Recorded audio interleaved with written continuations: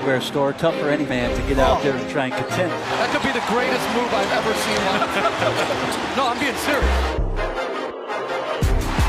That's for the next game at age 24. Steph, what a pass. But Julian was so open he dropped it. Still had time to catch it and lay it in. There is something special about Steph Curry. Oh, yeah. Crawford trying to get back to find Curry, and Curry hits a three. What a was play. that? What a play by Curry.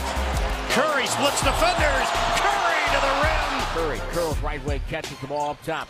Dribbles on Williams. He fell down. It's an ankle breaker. Three for Curry.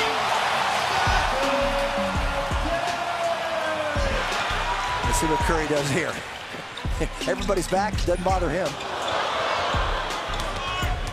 He's trying to stay with them. Steph with the left hand. The flip. The foul.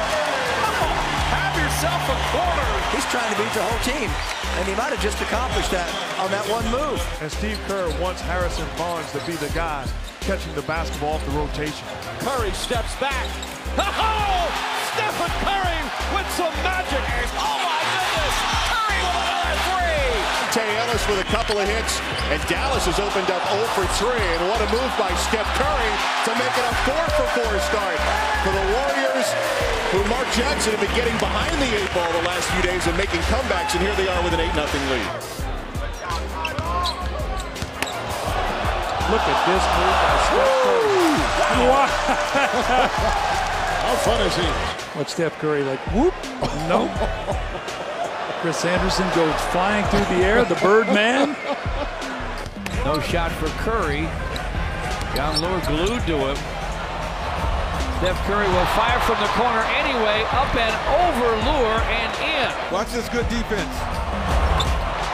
Exceeded by even better offense.